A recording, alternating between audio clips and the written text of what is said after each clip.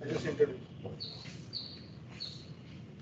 Okay, so thank you, Professor Anand, for that insightful speech. And let's begin with the talk for this week. And again, we are immensely pleased to have Professor Jaikumar for this milestone talk. Professor Jaikumar, senior professor from CFR, India's top computer scientist. His expertise and research spread across almost all areas of theoretical computer science, such as combinatoric, class theory, theory, information theory, computational complexity, communication complexity, quantum information theory, quantum computation. He is a fellow of the Indian Academy of Sciences since 2007, and he is also served as the Dean of Computer, Dean of School of Technology and Computer Science at IISc. In 2008, he was awarded with the Shanti Swarup Nagar Award for his contribution in mathematics and computing. And note that this is India's highest honor for excellence in science, technology, and computing. And today, he is very kindly agreed to give a talk again on the number of leaves in the Boolean decision tree. So let's welcome Mr. Nisan. Now you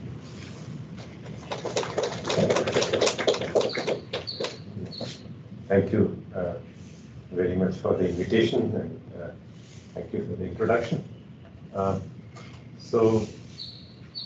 Yeah, I'm going to talk about the number of leaves in a Boolean decision tree. So the talk will be about decision trees, and this is something of a classical material. I mean, more or less the area was closed, one can say, by one paper of Nisan in 1992. And so some of what I'm going to say will be in the same spirit. So it is an old-fashioned topic. Okay, so this is very recent work, maybe in the last month or so, and it is jointly with Acharya Chattopadhyay at DIFR and Yogesh Dahiya, IISc Chennai, Nikhil Mande, who was at DIFR but now is in Amsterdam, and Shagato again, he was at DIFR but now he's at IIT Kharagpur. Okay. So let me start slowly. I really don't have that much to say, so we will do everything as if it's an undergraduate class. So we have Boolean functions, and here are some typical examples of Boolean functions. Not really necessary for this audience to explain all of them, but just let me, majority function, it is 1 if the majority of the input bits are 1, and the parity is 1 if an odd number of input bits are 1. And then there is this address function. It provides some sort of pathological examples for many questions. So I would like to explain what it is. So this function, it has, let us say, k plus 2 to the k bits. Okay, so these k bits are to be thought of as address, and this is actually the data. So there is, you can imagine that there is an array with 2 to the k bits in it, and this is the address into the array. So when given this entire input, what you are expected to do is to treat these k bits as index into the array and then read off the bit in the array. So that is what I meant to say here. That is, look at the bit v, yeah, at position a1, a2, a3. And if that is 1, the value of the function is 1. If it is 0, the value of the function is 0. So this is Boolean functions. We knew this long ago. And you have decision trees. Now, what are decision trees? So they're just what you know. You query a variable, and based on the value of the variable, you go left or right. Yeah, so you go, if it is 0, you go left. If it is 1, you go right, and you do this. Yeah, and in the end, when you reach a leaf, yeah, I don't know if you can see. Yeah, if you reach a leaf, you have to declare an answer. And so if you can see, this is the decision tree for the AND function. You keep reading bits one after the other, and the moment a bit turns out to be 0, you can declare the answer to be 0.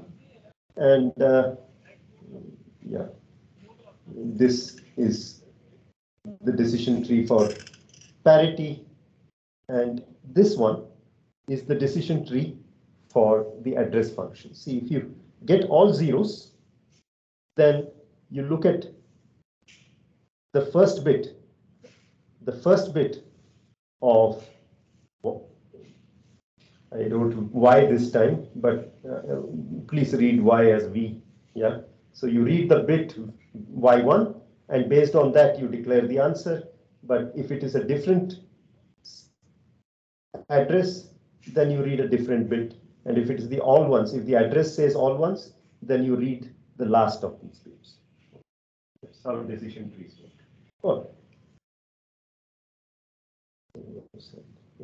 So now if you're given a particular function, you can ask what is the minimum size of a decision tree for that function. So you can take the function offline, construct the best decision tree, and that we call the deterministic depth of the decision tree. And so because I'm emphasizing the word deterministic, you can guess that I'm going to be talking about randomized as well. So what is a randomized decision tree? We will model a randomized decision tree as a probability distribution over deterministic decision trees. Okay. So one could imagine that a randomized decision tree is one in which, as it goes along, it tosses a coin and then branches based on a coin.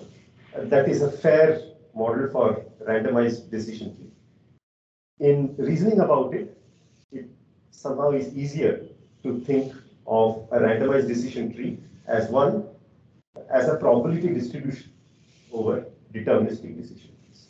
So given a particular input, you're going to pick one of the decision trees based on its probability and run the computation on that decision tree and declare the answer. So for the same input, depending on which decision tree you picked, you could get different answers, and you would like that most of the time your answer is correct. That is, if you're computing a certain function, most of the time the value returned by the decision tree that you pick should agree with the value of the function. Okay, so that is what I've tried to write here. So the depth of a randomized decision tree is among all the decision trees to which you have assigned non-zero probability, find out the one which has the biggest depth, and that should be bounded. Yeah, that is the depth of the randomized decision tree. So a randomized decision tree of depth D is a probability distribution over deterministic decision trees of depth. Okay. And the error is, again, we do the worst case, look at the input on which you perform the worst, and ask what is the probability that the output of the decision tree differed from the intended value in the function. Okay. And again, just like the min here, so we try to find out for a given function and error epsilon, what is the decision, what's the minimum depth of a randomized decision tree which can compute the function with error at most epsilon. Okay, and today, most of the time, let's say epsilon will be like 1/4. All right, this probably everybody knew.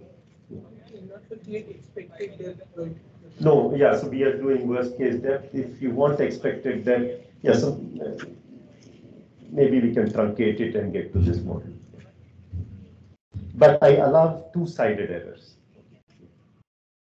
Questions? Depth is a deterministic, yeah, so yeah, so I mean the bound on the depth is determined.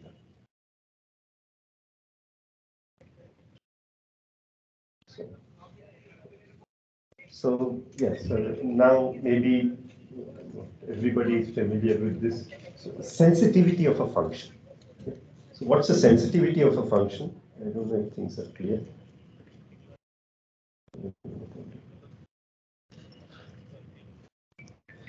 Okay. So you're given a Boolean function f.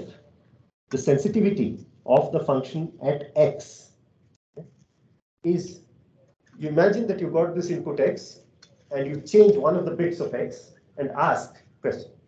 Mistake? Previous slide. Sorry? The depth is defined as max over probability. Yes, max over probability.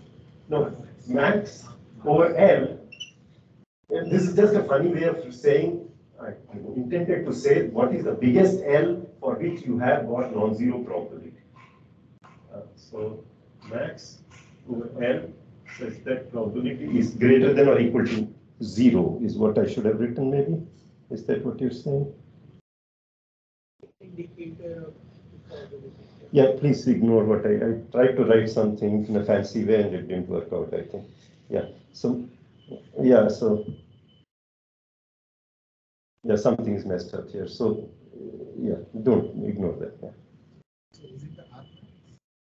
Yeah, so yeah, it should have been the maximum L for which there is a decision tree in your collection with non-zero probability which has depth at least 10%. But yeah, the depth of a randomized decision tree is you get decision trees of various depth, but everything should be bounded by D. Yeah, and try to get it on. I should write it better. Just to you can also look at the size of the tree, even though it's always going to be. That's top. Okay. Yeah. So it turns. So yeah, I will ask you to say it again. Yeah. So sensitivity. Yeah. So sensitivity of a function at an input x is the number of positions at which the function at x differs from the function at the neighboring point. So if you imagine things on a hypercube, sorry, yeah, you have a hypercube, and every Boolean function is a labeling of the hypercube with zeros and ones.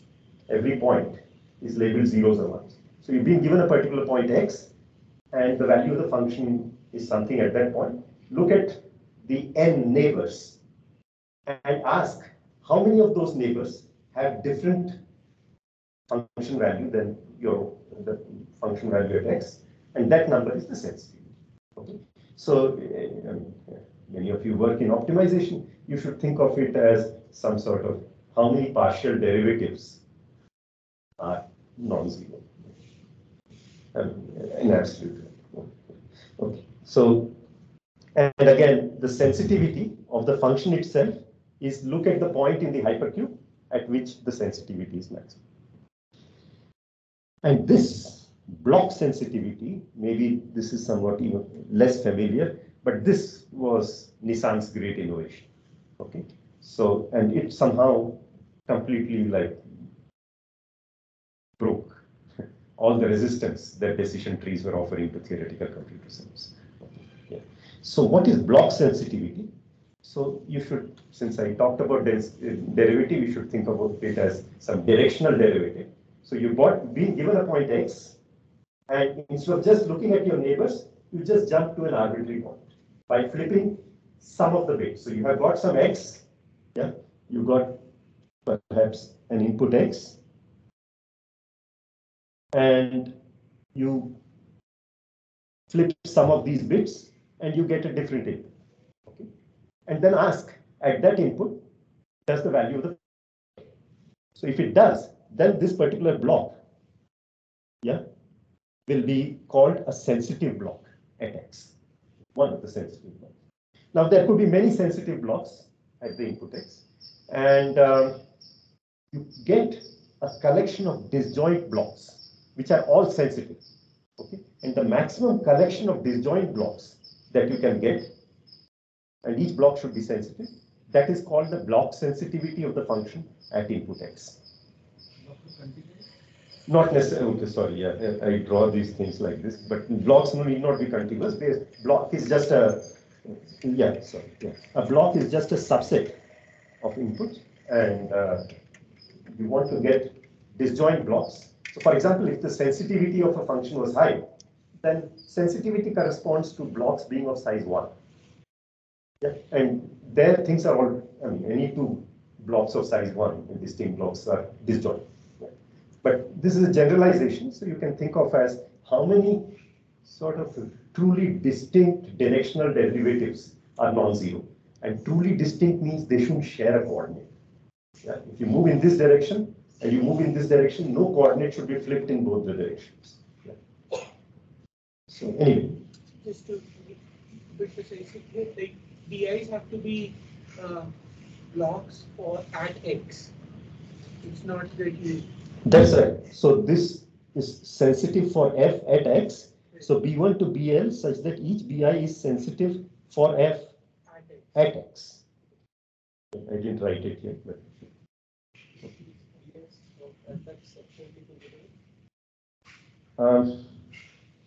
So I don't know.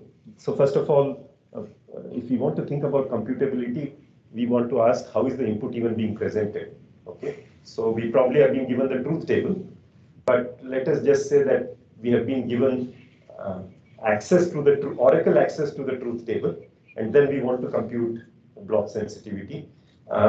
First of all, this maximum over x might mess us up. So let us even say that we are talking about a particular x. We've been given an x, and then we are asked what is the block sensitivity. If it was sensitivity, it would have been easy. We would make n queries to the n neighbors and ask what is going on. But block sensitivity, I really don't know. Yeah, it might, the decision tree to compute block sensitivity when the input is presented in this fashion might already have huge depth. So, yeah, so this is what I was referring to. So we know that the sensitivity is at most the block sensitivity by definition. And it turns out that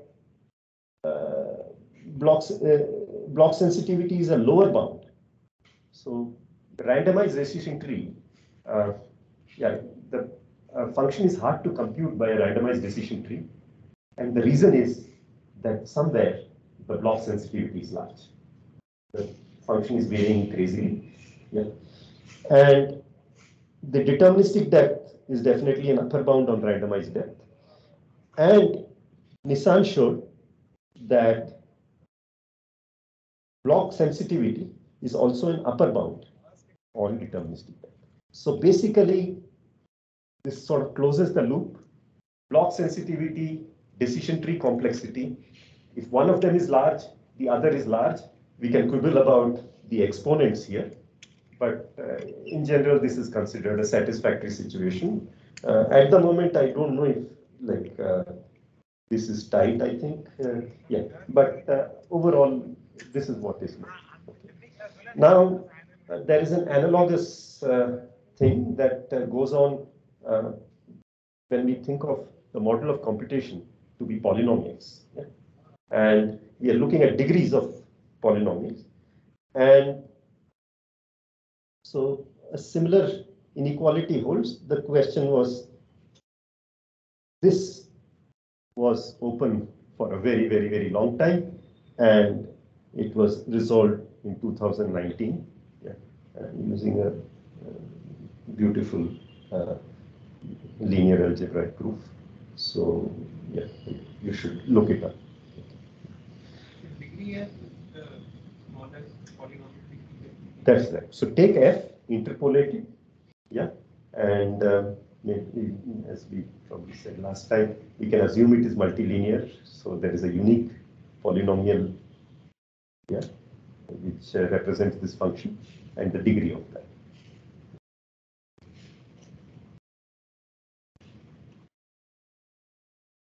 Okay. So decision tree size. Okay. So we saw the function for and. It had with depth. You had to query all the n variables before you could, with certainty, say what the value of the function is. But most of the time, you knew the answer immediately. Yeah. And also the depth was n, the size, if we count the number of leaves as size, was maybe something like n plus 1.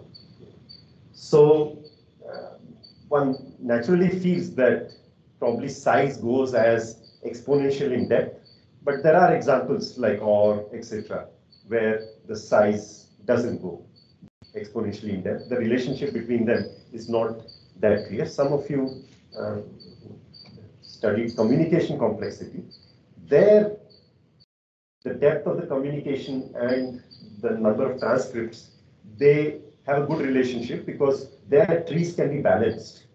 Okay, in decision trees cannot always be balanced. For example, one doesn't see how there is no other way of computing the AND function other than by this cube.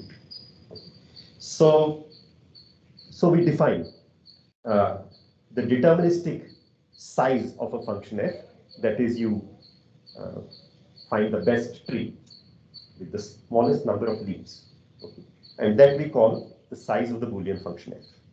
And the randomized size, yeah. So this time I hope I tried to write it in English and it's correct. Yeah, right. So a randomized decision tree is again a probability distribution over deterministic decision trees, and given such a randomized decision tree, we ask what is the biggest tree in the support? Yeah, biggest tree that you ever use in this probability distribution, and that is called the size of the randomized decision tree. Okay. And the question we ask in this work is that, okay, the randomized decision tree size is at most the deterministic decision tree size, but can we put an upper bound? Sorry, I should have said this.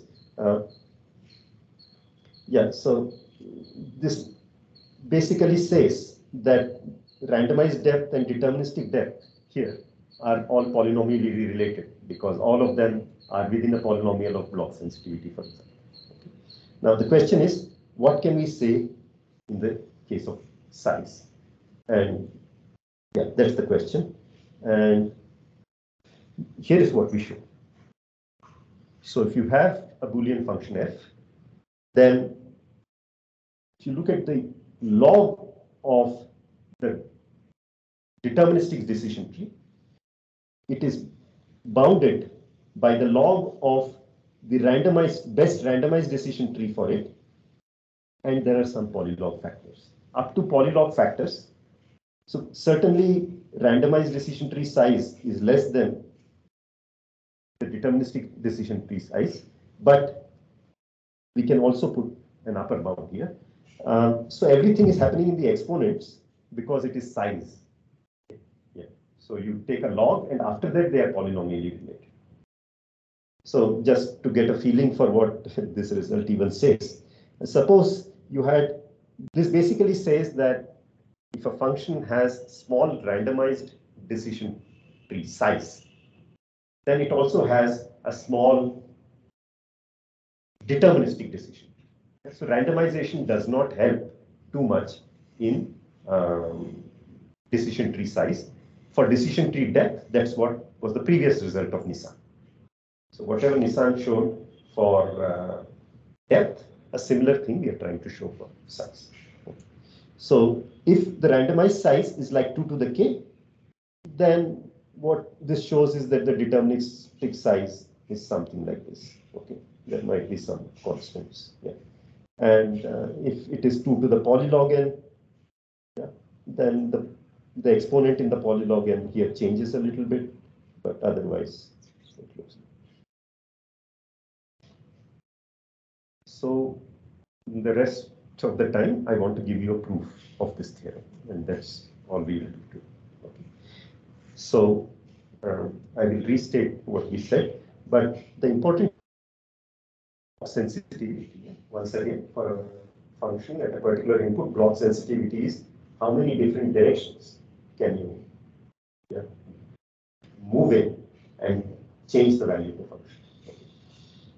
So what the central role in today's discussion will be played by a counting version of block sensitivity. And so what is that? That's called, we're calling it block number. Okay. And it's just, so as before, set B is considered sensitive for f at x if moving in the direction B causes the value of the function to change. Now, we say that a set B is minimal sensitive. Yeah?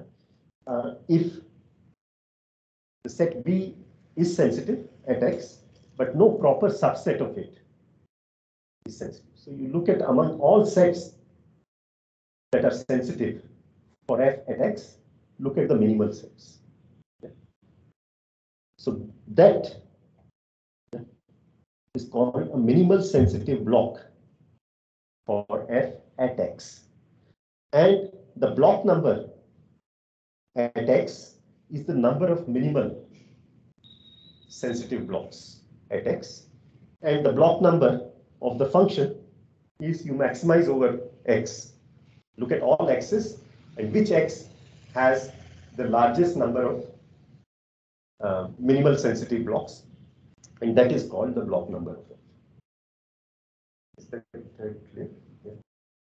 So if your function, for example, was like monotone, yeah, and you looked at the all zeros input, yeah, let's assume it's monotone and it's non-trivial, let's say, so the function value at 0 is 0, okay, and then there will be all these min terms, yeah, conjunction of some positive literals because it's a monotone function, which will cause the value of the function to change. So that's those minimal elements, yeah, they'll form an anti-chain in among sets. Yeah. So that will be the block number. Actually. They can intersect, unlike the previous definition there. That's right. So here we are counting and they are allowed to intersect. Yeah. They are allowed to intersect and have elements in common, but we count how many of them are there. And that is block number. What is it? Yeah, the block number at x. Again, I started x in the hypercube. Yes. Do like a breadth first search. Yes. And for every point time the function value changes, I count that. Is that? Sorry? Not just a chain. No, it's a Boolean function. No, it's not like time I think you're all right. Yeah. So first of all, I mean, one input is as good as another. Yeah. So let us assume that your starting input was 0. Yeah. And then you just go from the bottom. You imagine the cube as with x at the bottom. Okay. And you look at the first time. So as you start walking, breadth first search means first you will look at all inputs which differ from x in one position, differ from x in another position, and so on. Yeah. So there will be a first layer where you encounter somebody who's different. But then everybody above is now eliminated. They can't be counted in this. But there might be somebody else, not necessarily at the same level, but somewhere else, which as it was the case. So locally we are viewing the function as a monotone function and using our old intuition. So we are counting that number. Is that okay? So this is block number. Yeah. And it turns out that basically that settles it. So what do we know? That the block number, just like block sensitivity provided a lower bound for randomized depth, here block number or log of the block number provides a lower bound for randomized size, and the deterministic size is bounded by the randomized size times the log of the block number. Okay, so if the randomized size is small, then definitely the block number is small. That means the product of randomized size and the block number, yeah, log of the block number is small, which means the deterministic size is also small. Okay. So up to, yeah, ignoring some polylog factors. Everywhere I ignored some polylog factors. We get what we claim. Questions? So these are the two things that I want to describe. Just to get an answer. So if I have a very highly sensitive function, Yes. the block number actually is. So for example, parity. Yeah. So somehow parity very sensitive, but the way I have defined block number today, it is n, because the minimal changes that you can make are to your neighbors, and they shut off all other changes. Okay. Maybe it is not fair. Actually, parity, there are many, depends on how you define minimal block. Yeah. So the way I am doing it right now for parity, it is just n. Okay. But if you had majority function and you looked at all zeros, now it's a monotone function, so it's probably easy to see. Then every set at level n over 2 is a block. It's a minimal block, because you have to change n over 2 bits of 0 to make it 1, but you could do it in many ways. So the block number perhaps is something like n choose n over 2. It is huge.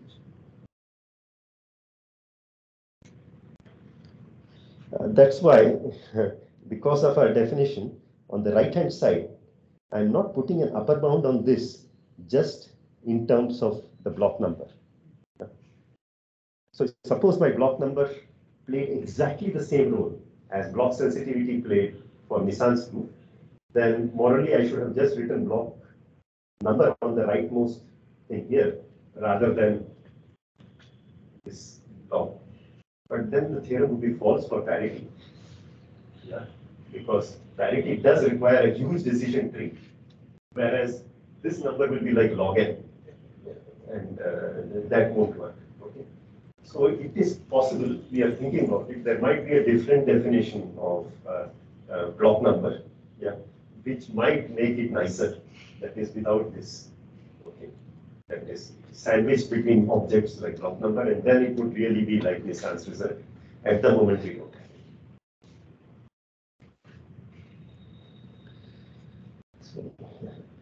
So there were two inequalities that I had here, and I'm going to now describe how they are. So, so actually, this is probably if you have not seen randomized decision trees or analysis of these, this observation is probably, I mean, this is a standard observation, but it might be something you'd like to pay attention to. So maybe I should. So I've used epsilon and 1/4 both here, but think of epsilon as 1/4. Okay. Yeah. So suppose you have a randomized decision tree which computes some function with error probability at most epsilon. Okay, let's say epsilon. And you run the randomized decision tree on some input y. 10 has died. So I have a different pen. Can I just, I should be able to link it to this or what? Can I use this pen to just go this out here? Can you actually read it? Yeah.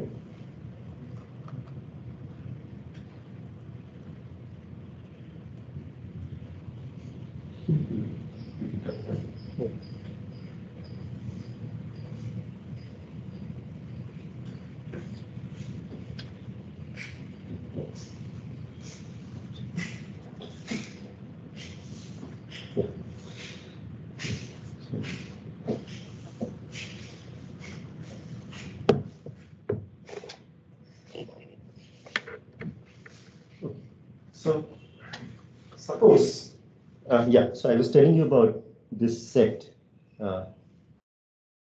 So you have this input y, and you picked a tree, a random decision tree from your distribution, and you ask which are the bits that are probed by the tree on this input. Now this is going to be a random set depending on the tree that you pick. So that's why there is.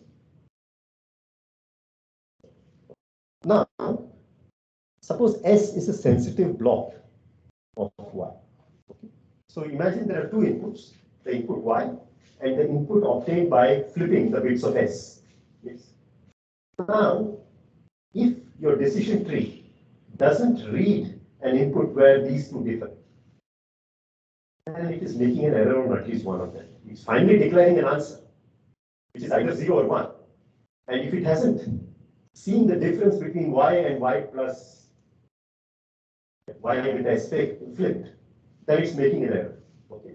So you can believe that if the error is small, then the chance that you have gotten away by not reading a bit of S, when presented Y as an input, will be small. Okay, so later on we will formally justify, but this should seem intuitively reasonable that if there is an input Y and there is another input which differs in value from Y, then the decision tree should try to differentiate between these two inputs. And the only way a decision tree can differentiate between two inputs is by reading a position where these two inputs differ. Okay, so the probability that it doesn't read such a bit is at most 2. So now, we keep this observation in mind. Later on, if necessary, we can justify it formally. Okay. So this was the first of the inequalities that I said was perhaps new, and that's what we are going to do now. Okay. So now consider, so you had your original decision tree T, yeah, and we are trying to show it's a randomized decision tree, and we are trying to show that its size is large. Yeah. So what are we going to do? We take the decision tree and run it L times. Okay, I'll tell you what L is. Yeah. L is like 2 log n. This is like I'm actually doing some amplification or reducing the error, but it turns out that things are one-sided, so I don't want to invoke amplification, but that is the spirit. So you take this decision tree and run it L times. Okay. Then, so fix an input X with high block number. Yeah. So this is where perhaps the block number of the function is realized. And then, so you look at the input obtained by flipping one of the blocks of X. So maybe I should draw it here. So this was X. Sorry. This was X, and you flipped one of the blocks of X and you obtained this Y sub B. Okay, and then you can flip another block, another block, another block, and there are various inputs, all minimal in some sense, where the function value has changed. Okay. Now, from each of these Y sub B's, yeah, if you unflip one of the bits, the function value must change back to this because these were minimal. Yeah. So at these inputs Y sub B, the sensitivity is pretty high. Sensitivity is as much as the size of the block. Yeah, because that was a minimal block. So keep that in mind. So applying the theorem or the observation, and I made a mistake again, of course. So this should have been Y sub. Yeah.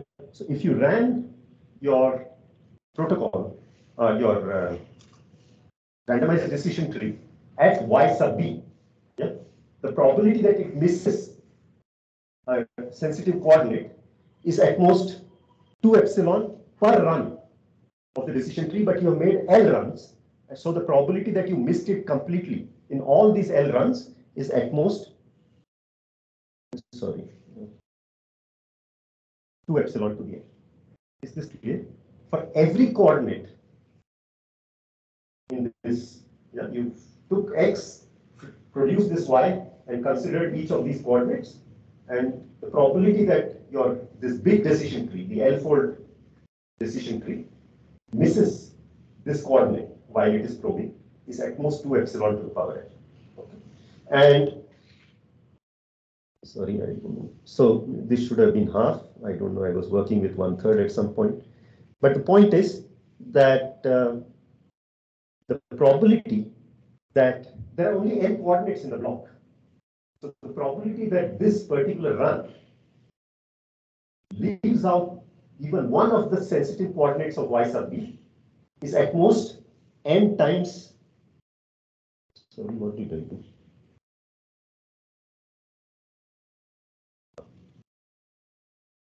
At most n times, this should have been 2 epsilon. Yeah, this is 2 epsilon to the power n. And we have chosen L something like log n, 2 log n, so that this quantity is.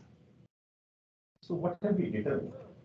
That means in this L-fold repeated tree, yeah, when it is run on the input y sub b, it ends up reading all the bits of b. Yeah. Most of the time, probability at least half. So there must be a run of the tree where at least for half the b's, half the possible blocks, the minimal blocks, the corresponding y sub b's, all the sensitive bits have been read. That means, yeah, so that's what I've just.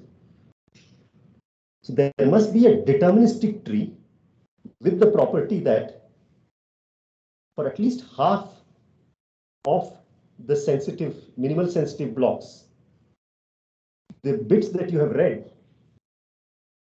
that you read on y sub b, contains this key.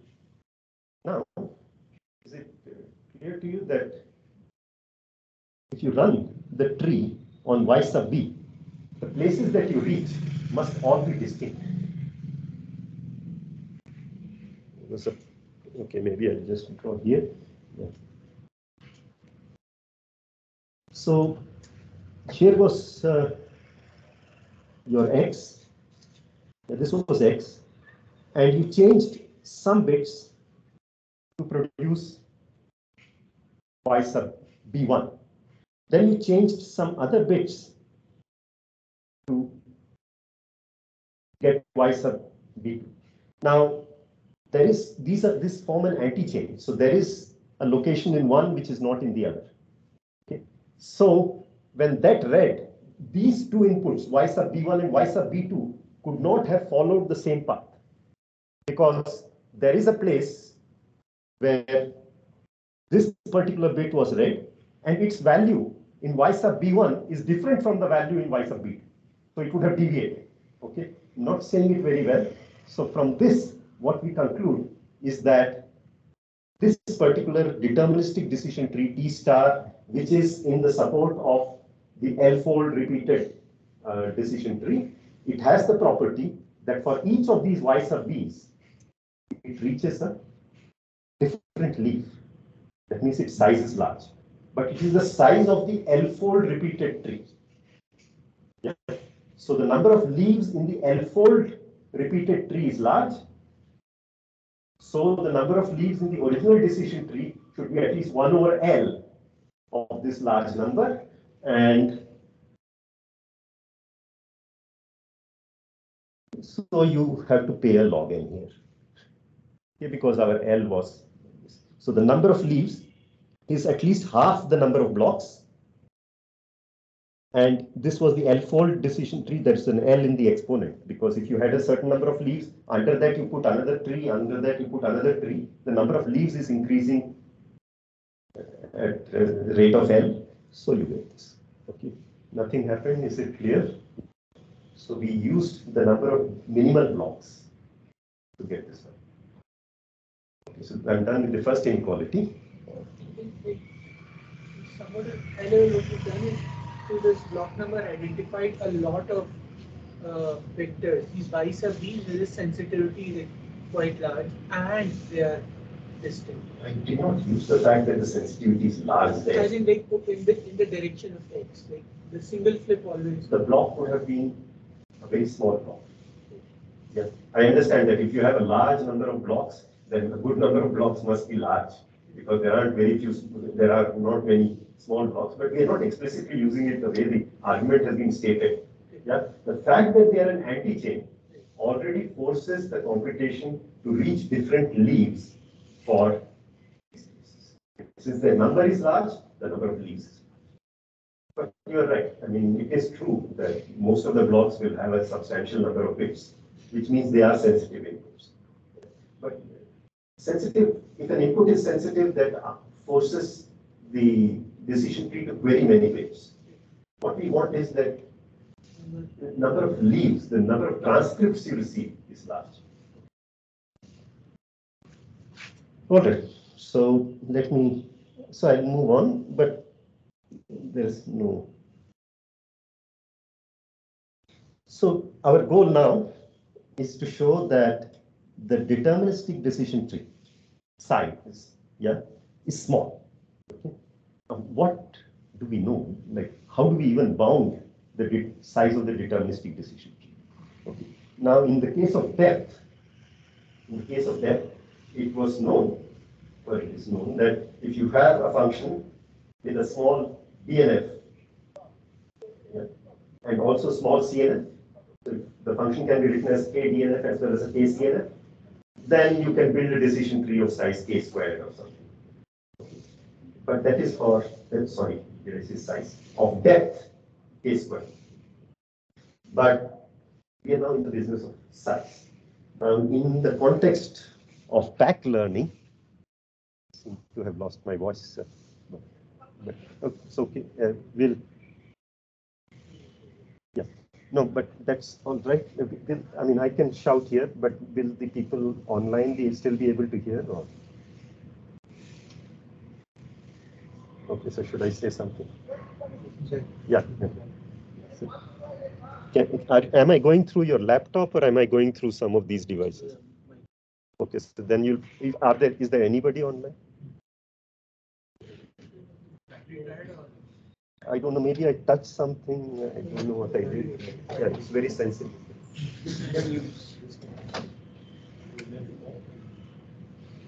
Just turn the mic on the laptop.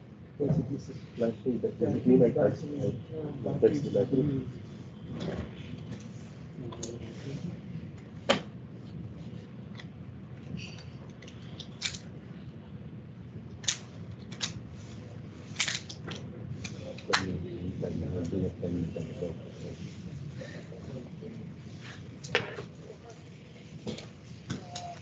So, meanwhile, I will repeat everything, but let me say it to you. So,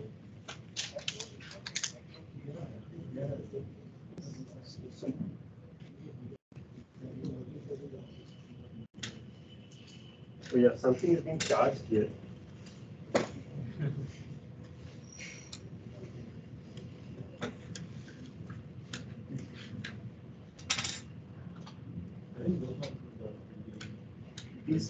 These are of the same color, so maybe.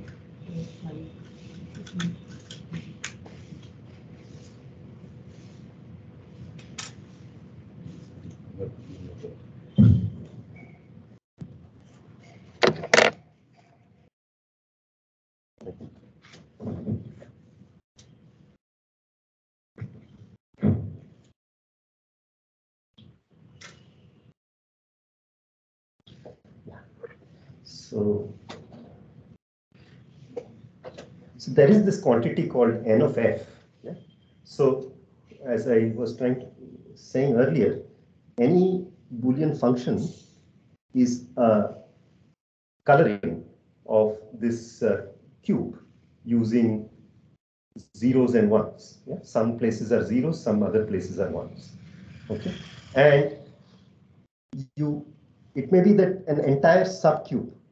Yeah, all places which have x0, x1 equals 0, the value of the function is the same. Okay, so then it's a subcube of dimension n minus 1.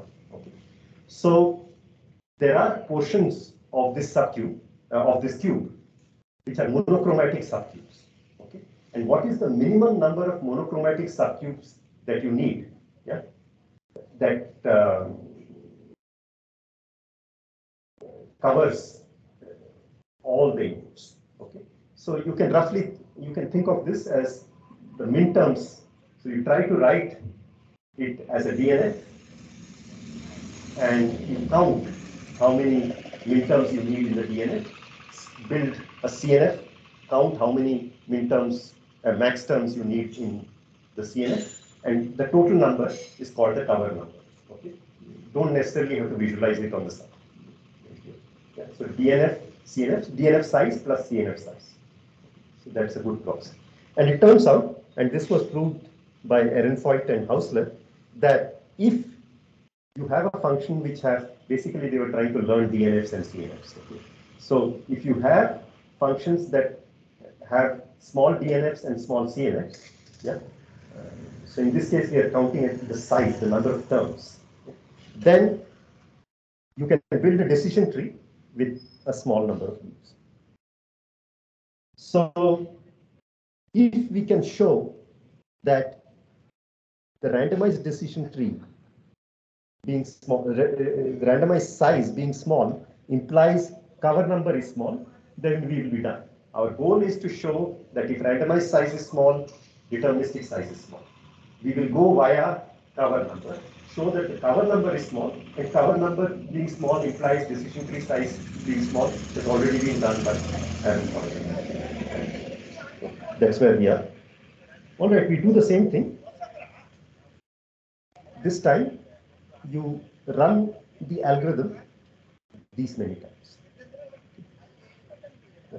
So now, if you have a particular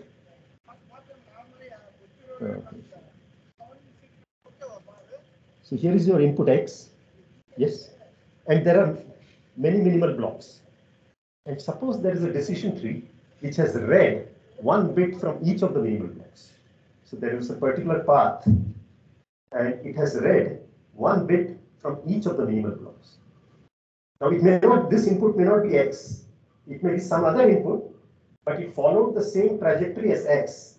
Yeah? But on this path, one bit from every minimal block of X has been read.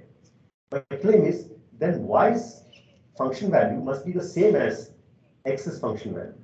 Because if Y's function value was different from X's function value, then there is a block whose flipping would take you from X to Y. But a bit from that block has already been read.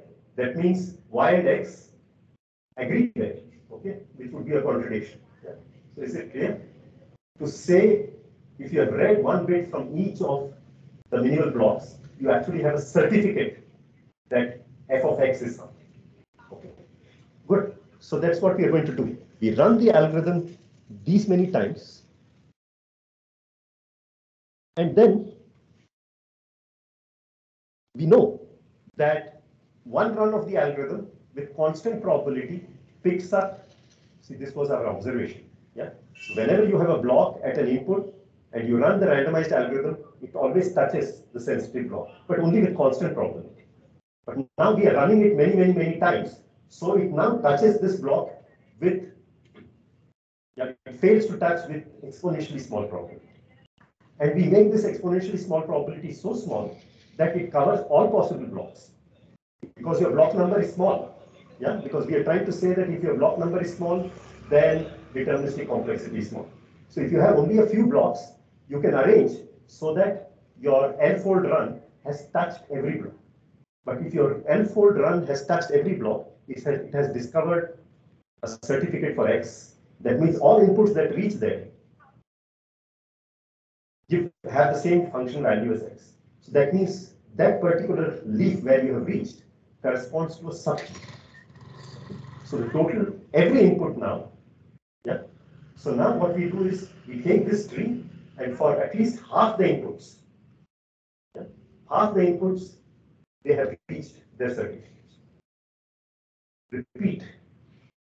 Repeat, n times.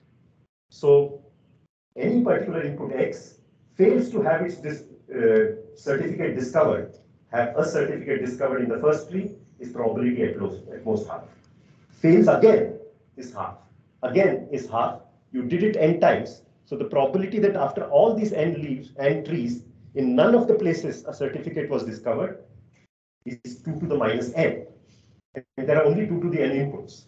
So if you did this and you looked at all the leaves where certificates have been discovered, you would have found a cover for all inputs. Okay. And what is the size of the cover? Sorry. Yeah, I did not see what was in the slides. So that's what I've said. Yeah. So one L-fold repetition discovers a certificate for a given X with high probability. Yeah. Hence, one tree itself discovers the certificate for at least half the inputs. Yeah. And you just repeat n times so that you are done. And then by this, this is the number of leaves in an L-fold repetition, and you need them n times. So this is the number, and you take the logs on this side, and you get something like this, and ignoring a log n. Yeah, so this is how the second part is proved. I had a proof of the observation. Let me skip it. Yeah, the observation just said that if you have a randomized algorithm, then with high probability it sees a bit in the block which is sensitive. So we have proved something like this. So it turns out that my co-authors were actually working on a different conjecture of, I wish I remembered the names of the authors. Knop, sorry, it's in the abstract. Knop, Lovett. Yeah, so sorry, maybe it was on the first page. Yeah, I forgot to write it here and I didn't memorize. But their point was that imagine decision trees where at any given node, you don't just query a variable, but you can submit a whole set of variables. And you branch based on the and, no negation. You have to, so you can, suppose you said x1, x2, x1 and x2 was submitted. If x1 and x2 both are 1, you will go right. If even one of them is 0, you will go left. So the function that you are computing at each internal node of this decision tree is a monotone AND of positive variables. Okay. And then you can ask the decision tree size. I mean, this is just not made up. This has some consequences to communication complexity, which I will not talk about. So yeah, so lifting decision tree complexity to communication complexity. Yes, this was a particular approach. And their question was, for such decision trees, is it true that randomization can help? And the result that I described to you, that would actually imply that the deterministic depth of AND decision trees is essentially bounded by the randomized depth. So randomization does not help too much, even if you are allowed to query multiple bits at the same time. Yeah, and we are talking about depth now, yeah, not size. But the size result is leveraged to prove this depth result. Okay. So that's all I have to say.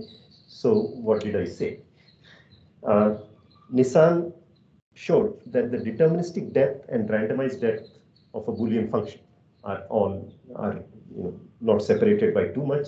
Yeah, there is a cubic upper bound. The relationship between the corresponding measures for corresponding size measures of decision tree does not seem to have been considered before. Yes, size word is missing here, yeah, which is what we discussed today, size. Yeah, and our main result was that the deterministic size and randomized size don't differ too much, yeah, apart from these polylogons, and it had a consequence for a conjecture in the paper of Knop et al. Okay, yeah. So thank you. That's all.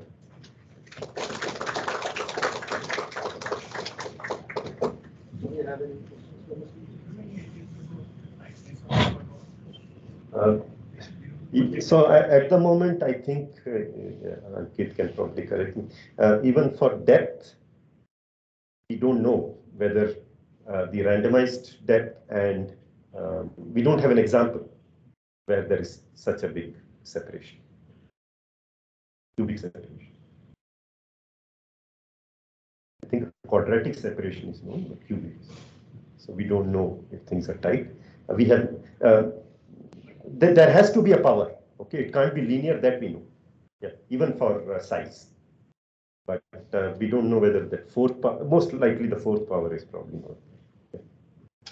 I mean, we tried to match it with Nisan's cube, yeah, but we don't know how to do that. I would suspect that the present techniques themselves, if carefully implemented, perhaps can push that 4 down to 3. But after that, I don't know. Question? Probably a nice question. So, how about the things are not binary? Means if there are more than 2 children and yeah, so basically, since we are talking decision trees, we are saying if the alphabet is not 0, 1, but the alphabet is some, something else. So, I mean, the natural thing is you could also think of those numbers as encoded in binary, and if the alphabet is finite size, each particular node of your new tree perhaps can grow into something. Now, each time you do that, you take a factor. In the depth, it is just descent, it is log, but in the size, you might get a power. Because each branching of 2 is now being implemented as a branching. So there will be many, many leaves which give the same value. Yeah, and so I don't have a better answer. Yeah. no, that actually answers. I have another question. So, you assume that the epsilon is less than, sorry, That's the one. sorry, less than 1. So, does it affect how No. So so if I had really done it very honestly, I should have first said that with repeating these protocols and computing a majority. So imagine this L-fold repetition, because things were one-sided, and we were interested only in hitting things. So I just ran it L times and ran away with it. But you could also say that you would run the algorithm L times, collect the answers that each of the decision tree gave, and take the majority. Okay, and that would blow the error down exponentially in the number of repetitions. And so if you are interested in decision trees which are correct with probability 0.99, then you could start with a decision tree with error probability 1/3, repeat it a constant number of times, 20 times, and then you take the majority of the answers that the various decision trees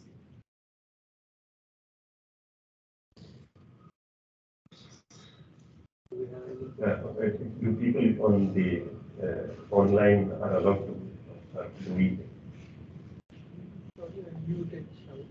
Okay. So if you're online and listening to me, please, and have a question, please unmute. Does this give like a connection between that cover number and the? So I'm wondering if this has any implication on learning. So no. So it does say. So the result of Ehrenfeucht and Hausler was that things that have small decision tree size, the deterministic decision tree size, they are learnable. To our result now, we say that even if something has small randomized decision tree size, it is learnable, but it's cheating. We say that is because you also have small deterministic decision tree and hence that's an implication. But there is this slightly unsatisfactory thing that there is our bound is not in terms of block number. Some parameter of the function, should appear on both ends rather than these complexity measures being there on the right hand side. We have some ideas, but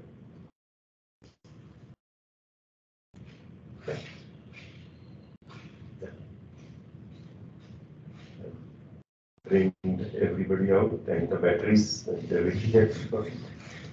Okay, so let's thank the speaker again.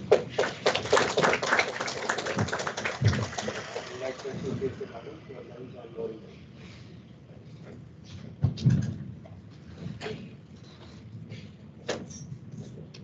from